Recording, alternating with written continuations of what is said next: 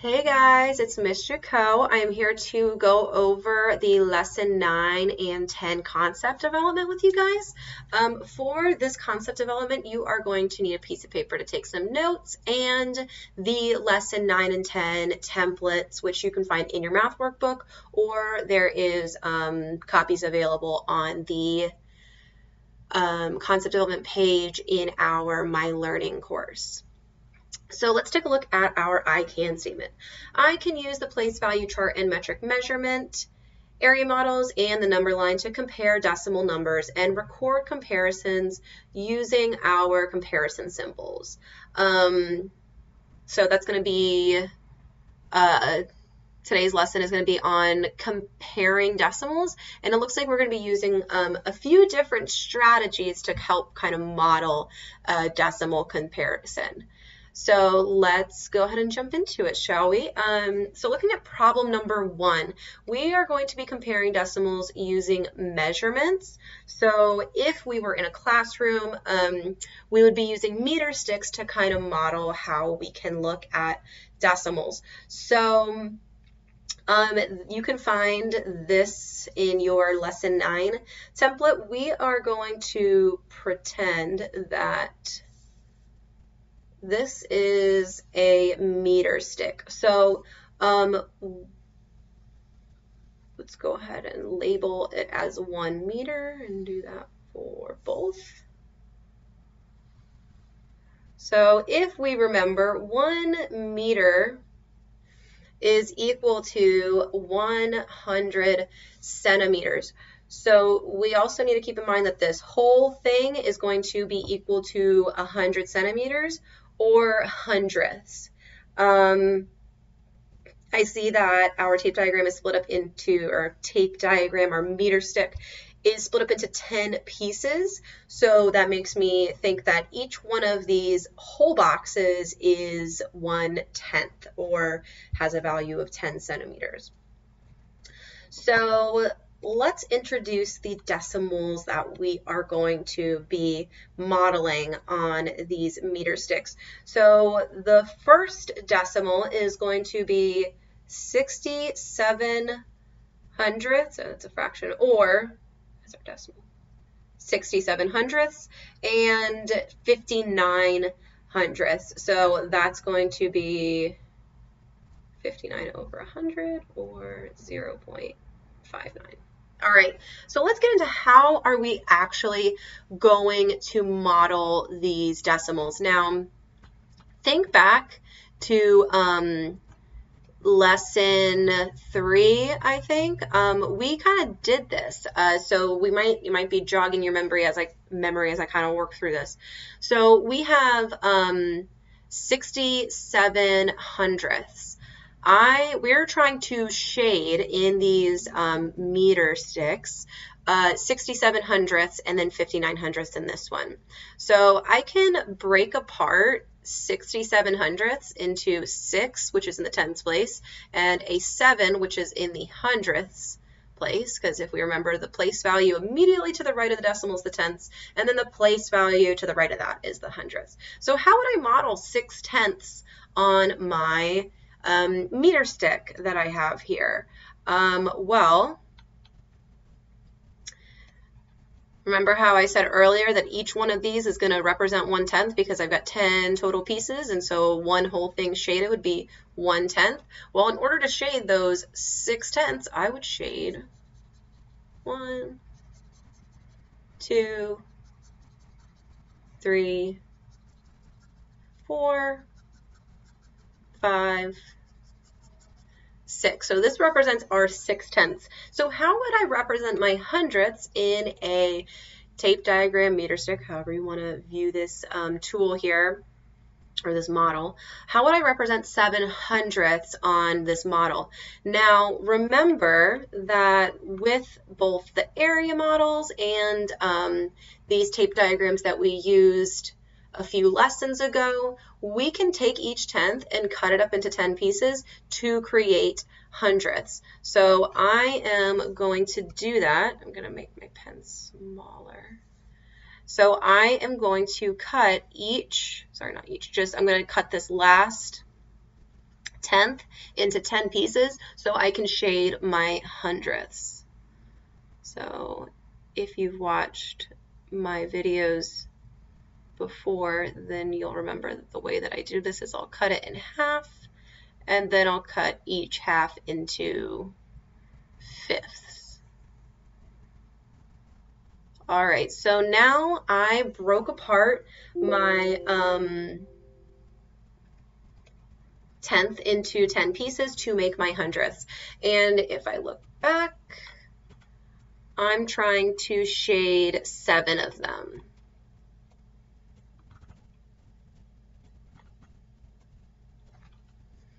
So I'm going to shade 7 by doing, that's 1/100th, 2/100ths, 3/100ths, 4/100ths, 5/100ths, 6, 7/100ths. And I know I shaded 7/100ths because I've got 3 blank pieces left over. So this,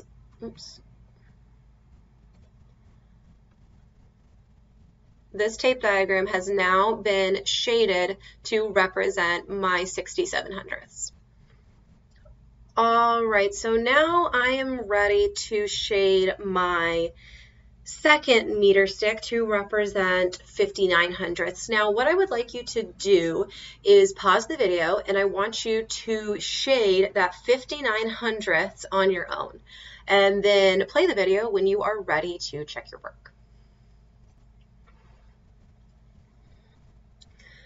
All right, so let's go ahead and shade those 59/100ths.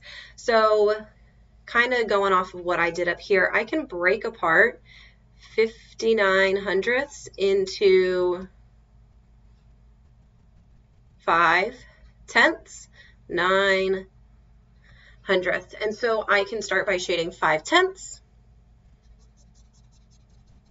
1, 2, 3, 4,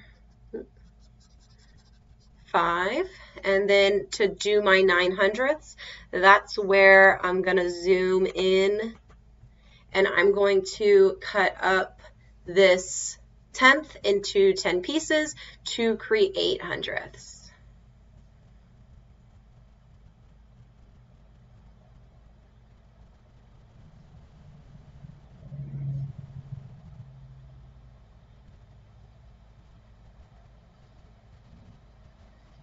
I'm just going to double count 1, 2, 3, 4, 5, 6, 7, 8, 9. Okay, 10. And shade 9 of those hundredths that I just created.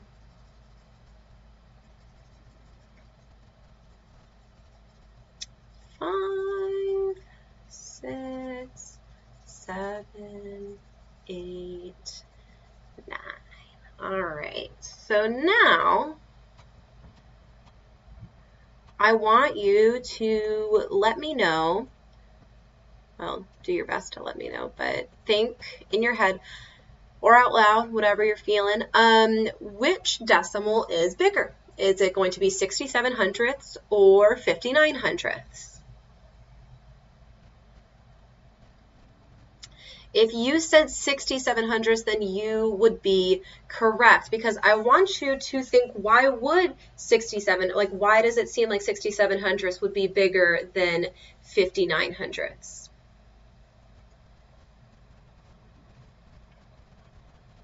Yeah, so I am hoping that you notice that we have more shaded in that 67/100ths decimal. Like you can see that this guy's shaded out to here, whereas this guy's only shaded up to here. So we have more shaded in our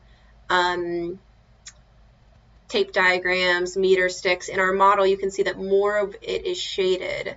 The 67/100ths has more shaded than the 59/100ths. All right, I think we are ready to move on to number 2. All right, so for number 2, we are going to be comparing pairs of decimals using an area model, and then record the comparison using our comparison symbols. So this is just a different strategy, and I also want you to know that this is from the lesson 10 concept development because we're kind of combining. Before you'll find that first problem helpful with the lesson 9 problem set, and these examples here for problem 2 are going to be helpful with that lesson 10 problem set. I'm kind of jumping back and forth between lesson 9 and 10, but I am kind of doing it in a way that I feel like makes the most sense, because here we're still shading in models. So I'm doing it in a way that makes the most sense to me, and also I'm hoping will make the most sense to you in terms of how each strategy connects to each other. All right, so our decimals that we are going to be comparing are 0.15 or 1500ths and 0.51 or 5100ths. So I want you guys to take a second to shade in the area models based on these decimals and play the video when you are ready to go over the answer.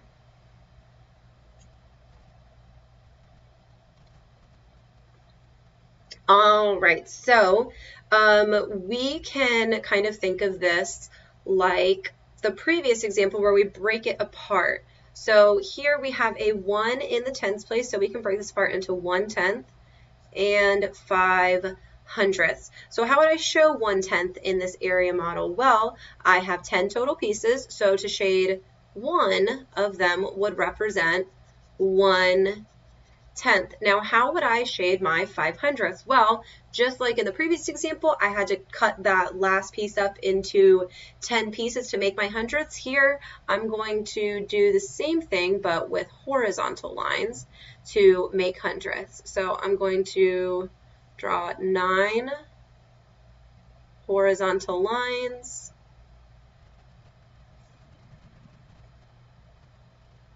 to create 10 pieces. Okay, so I have my 1/10 shaded. Now it's time to shade those 500ths after drawing the horizontal line. So I'm doing 100, 200ths, 300ths, 400ths, 500ths. So this is how our 1500 should be shaded in this area model. For the second area model, we can break it apart into 5/10, but there's a 5 in the tens place, and then 1/100th. So to shade 5/10, I'm just going to make a line here so I know where to shade to, and I'm just going to do the whole thing.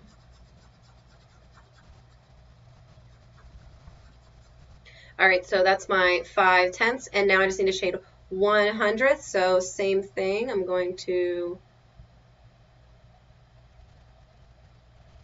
draw those 9 horizontal lines to make 10 pieces.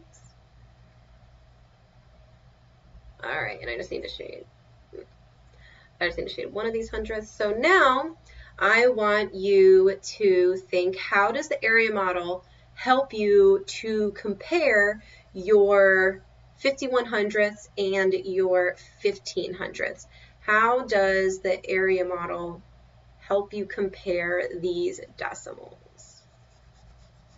Kind of do the highlighter just to help you visualize it a little bit better, maybe.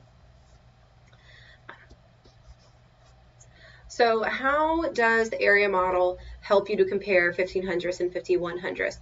Well, the shaded area for 5100ths covers a lot more area than the shaded part for 1500ths. For 1500ths, you only shaded 1 column. Here, we colored in 5 columns. So how would you phrase which one is bigger using the words greater than? So how would you compare these decimals using the words greater than?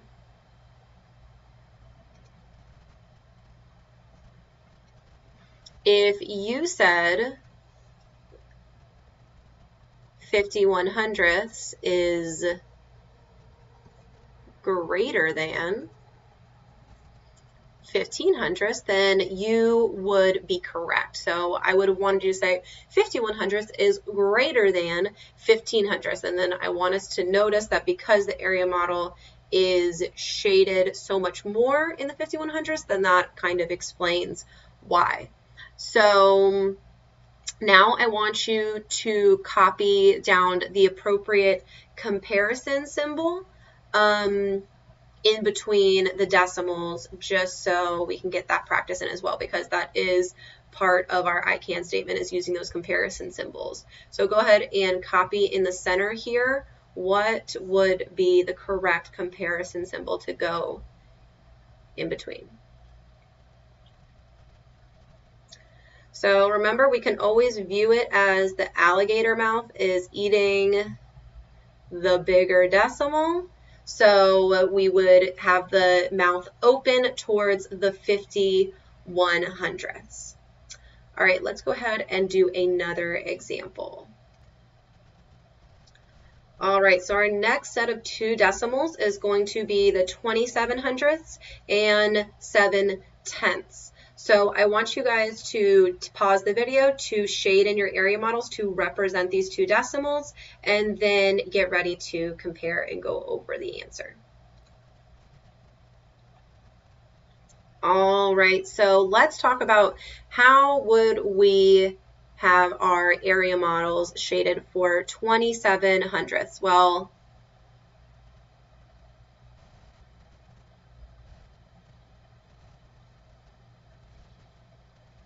we know that 2700ths is broken apart into 2/10ths, 700ths,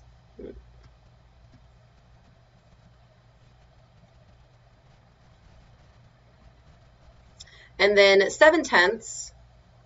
I'm getting ahead of myself, sorry. So 2/10ths would be shaded here, and then in order to shade my 700ths, I would draw those horizontal lines.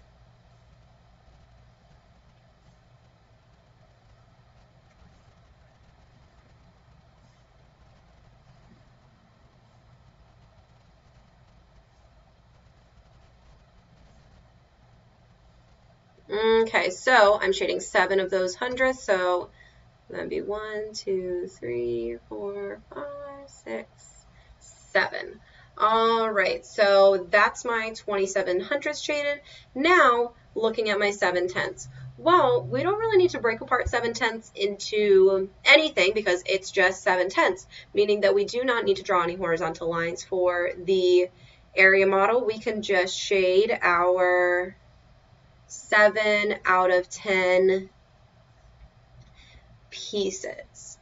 Now that we have our area model shaded, I want you to think which one is greater than 2700ths or 7/10ths. Which decimal is greater? If you said 7/10ths, then you would be correct. I'm hoping that these area models are really helping us see how 7/10ths is bigger because it has more area shaded in the area model. You might be thinking, Mr. Cowell, I thought 2700ths would have been bigger because it's like I see 2 digits, I see a 2 and a 7, and here I only see a 7. 27 looks like it would be bigger than 7, and I would say, yes, I understand your thinking, but the thing is, we're working with decimals, and these tenths and hundredths have different values than tens and ones. So I'm going to draw us a place value chart just to kind of help explain what I'm talking about. So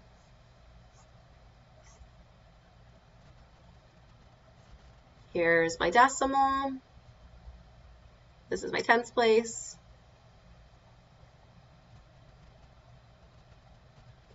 Hundredths place, ones, and then my tens. So I think we should be able to realize that the farther left we go to the place value chart, the bigger the numbers get. So think after the tens is the hundreds, after the hundreds is the thousands, after the thousands is the 10,000s. We're definitely getting into bigger place values the farther you go down to the left. So remember, left is this way, right is this way. So keeping that in mind, if the farther left we go, the bigger the place value. Think about the 2700ths. Which one has the bigger place value? Well, it would be the place value that is farthest to the left based on what we talked about here. So the bigger place value is the tenths place. So if you were thinking, oh, 2700ths is bigger than 7/10 because it's got 2 digits in the number, and 7/10 only has 1 digit in the number, you need to think that the 2, or the tenths place, is the higher place value. So if I'm comparing place values, I have 2/10 compared to 7/10. 7/10 is bigger because if you're thinking about comparing the numbers in the same place value column, 7 is bigger than 2. So hopefully that kind of helps clarify why 7/10 is bigger, even though maybe at first glance it doesn't seem bigger, because that's a mistake that a lot of my students have made in the past, where they see 2 digits, they see a 2 and a 7, and they see 1 digit and they automatically think this one's bigger, just because when we're working with whole numbers, that is normally correct, but because we're working with decimals, it kind of it causes us to think a little bit differently, or we're forced to think a little bit differently about the place values and where they're located and how it affects the size. So I want you to go ahead and fill in the comparison symbol. Oops.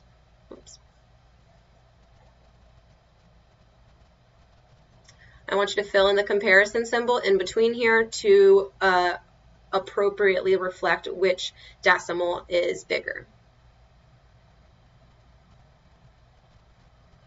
So remember, we can use that alligator analogy where it's open towards the bigger decimal, so the decimal, or the comparison symbol opened to the right will show that 7/10 is bigger. All right, so this is going to be the last example for problem number 2, where we use area models to compare decimals. I would like you to go ahead and shade in the area models to represent the decimals that are shown below. All right, so here we have 7/10. So I think the other example was 7/10 as well. So we can just go ahead and shade. That's 4, that's 5, that's 6, and that's 7. So I've got my 7/10 shaded. Here we have 70 hundredths. So I would need to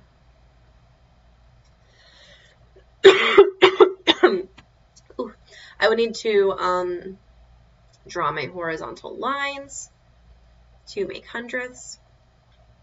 I've done a lot of talking today. My throat is dry.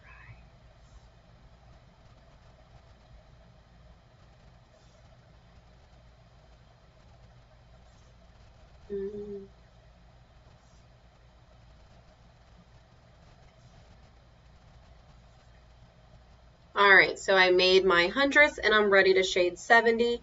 So that's 10, 20, 30, 40, 50, 60, 70. All right, so now I'm looking to see which has more shaded. Well, what do you think?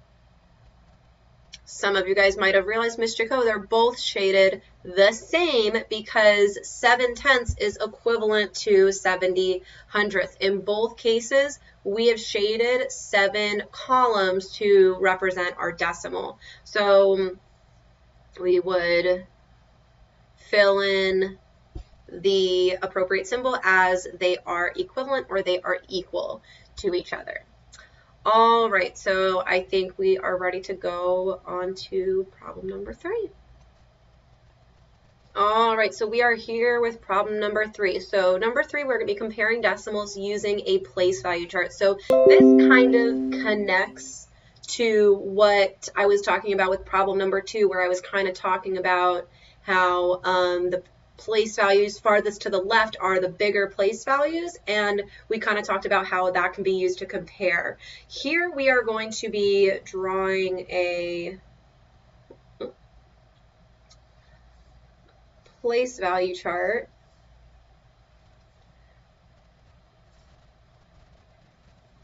up to the ones. So here's my ones. I'm going to put my decimal right there, my tenths, and then my hundredths. All right, so I'm going to record each of my decimals here in my place value chart, and then we're kind of going to talk about how to compare using the place value chart. So our avocado weighs 0.2 of a kilogram.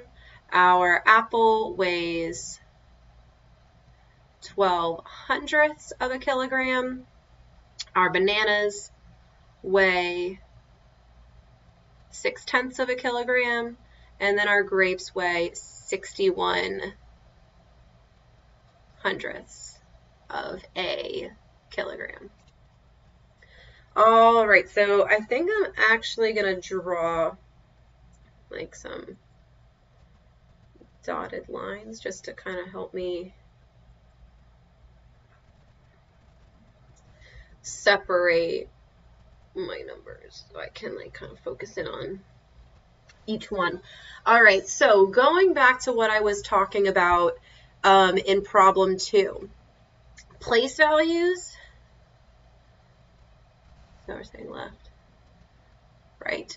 So by the way, if you're ever struggling to remember what is the left and what is the right, if you hold up your fingers like this, whichever L looks like it's facing the right direction, like the correct way that an L should go, a capital L, that is your left hand.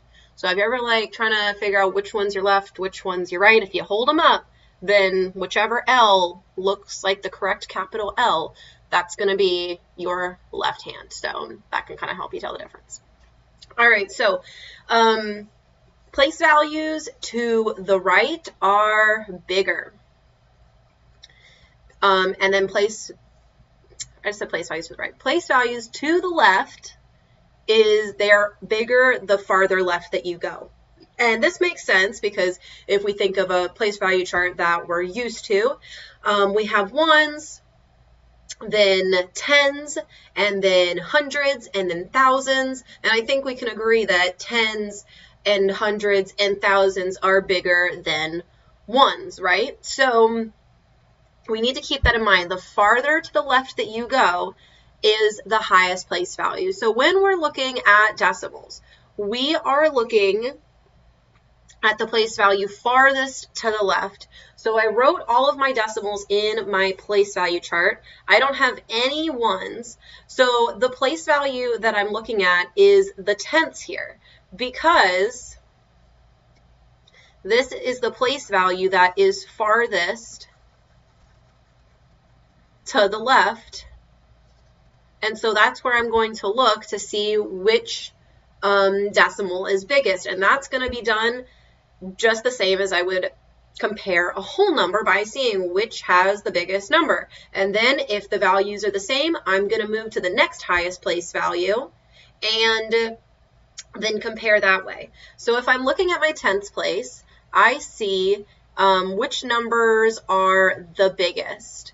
Well, I think we can all agree that 6 is bigger. It's the biggest number here, but we do have 2 of them. So remember what I said, if this was a whole number, we would move to the next highest place value and then compare those. So we're going to do the same thing with the decimal. So I have 2 6s, and then I'm going to look to the next highest place value, which is the place value to the right, which is my hundredths, and I have a 1 compared to a 0, because 6/10 is the same thing as 60/100, so I can think of this as just being a 0. Which number is bigger, 0 or 1? It's going to be the 1. So I think we're going to list our fruits from biggest to smallest. So with that being said, the grapes have the highest mass. So I'm going to list grapes, and then I'm going to put the mass, 0.61. And then I'm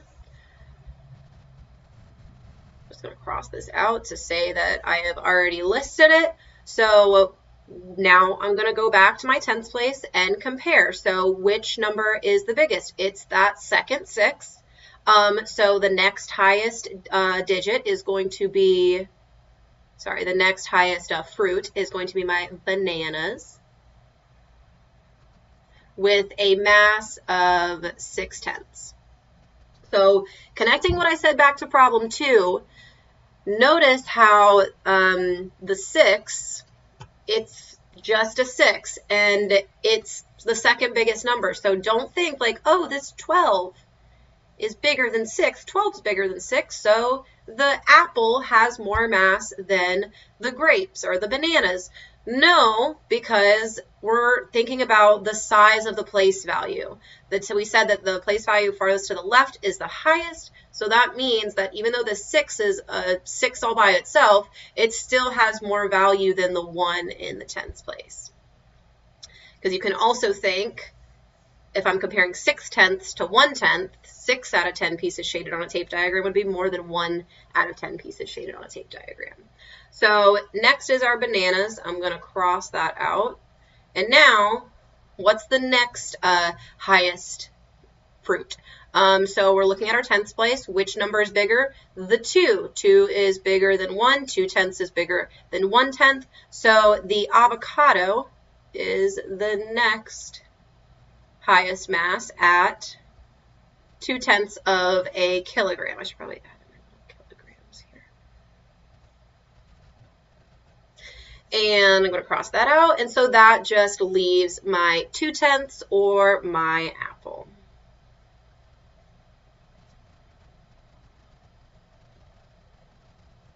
Okay, so that is how we use a place value chart to help us compare our decimals. Now, you don't always need to draw a full place value chart like the one that I did. You could even just line up your numbers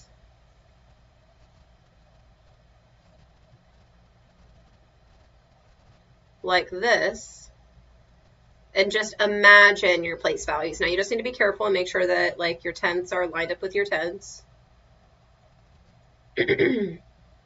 So you can just write them like this and then think, okay, this is my tens place, and just kind of do it a little bit more mentally. But if you need to draw a place value chart like I just did, you can do that too. Don't be afraid to show, like completely show your work in order to make sure that you get your answer right. All right, so I think we're ready to go over our last problem. By the way, this was in regards to lesson 9. So I had said before that I was kind of jumping back and forth. So my problem 1 was lesson 9. Problem 2 is lesson 10. Problem 3 is in reference to lesson 9. I'll make sure to note that in the video breakdown down below in the description.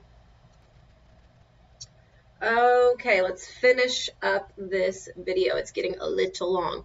All right, so for problem 4, we're going to be comparing decimal numbers on a number line and then record the comparison using our comparison symbols. So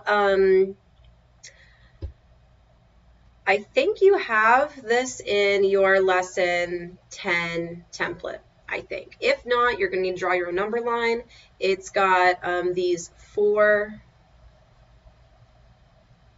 big lines for your endpoints, and then 10 spaces in between. So you are going to, if you need to pause the video to draw your number line, go ahead and do that now. All right, so we're going to label the endpoints as 4 and 3/10, and then 4 and 6/10. So that means that each of these bigger tick marks are going to represent tenths, and then in between is going to represent our hundredths. These are the decimals that we are going to be plotting on our number line. So I want you guys to go ahead and try plotting this on your own. Go ahead and pause the video, and I'll give you some time to work, and then play it whenever you're ready to go over the answer.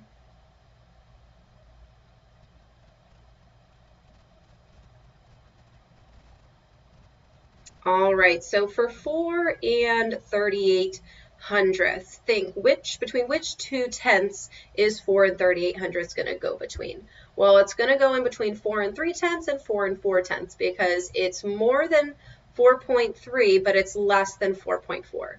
So where would 4 and 38/100ths go on our number line? Well, remember I said that our tenths are already labeled, so in between the tenths are your hundredths. So I'm already at 4.3 or 4 and 3/10 here. Now I need to make some jumps to get to 8/100ths. So I'm thinking this is kind of like 4.31. This is kind of like 4.32. This is kind of like 4.33, and so on. So 4.31 are 4 and 31/100ths, 4 and 32/100ths, 4 and 33/100ths, 4 and 44/100ths, 4 and 45/100ths, 4 and 46/100ths. When did I say? Disregard that. I labeled them correctly, but then I started saying 4 and 40 something. 4 and 31/100ths, 4 and 32/100ths, 4 and 33/100ths, 4 and 34, 4 and 35/100ths, 4 and 36/100ths, 4 and 37/100ths. This would be 4 and 38/100ths. Where would your 4 and 5/100ths, sorry, 4 and 5/10ths go? Well, that would go right here because it's already labeled for us. Yay! All right, so now we're ready to compare. I want you to fill in with the correct comparison symbol which decimal is bigger.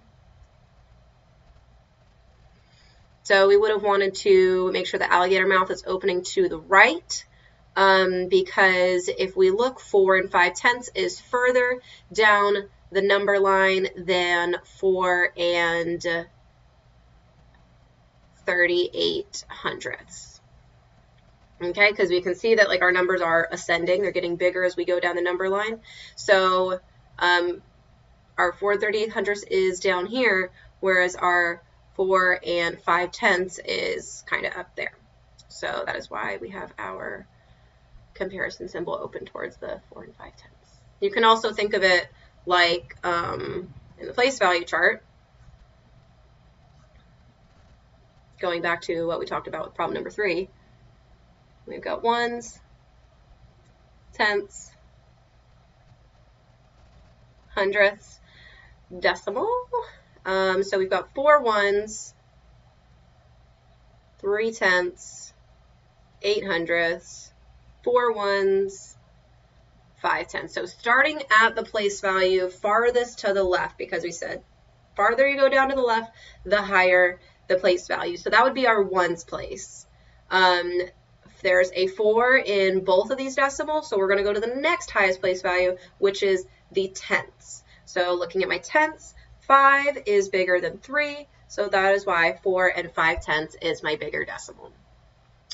All right, so that brings this to the end of our video. I hope you found it informative. I hope you found it helpful. I hope you found that it's going to be useful to you on the problem set. So thanks so much for watching, guys. I hope you're doing well, and until next time, bye.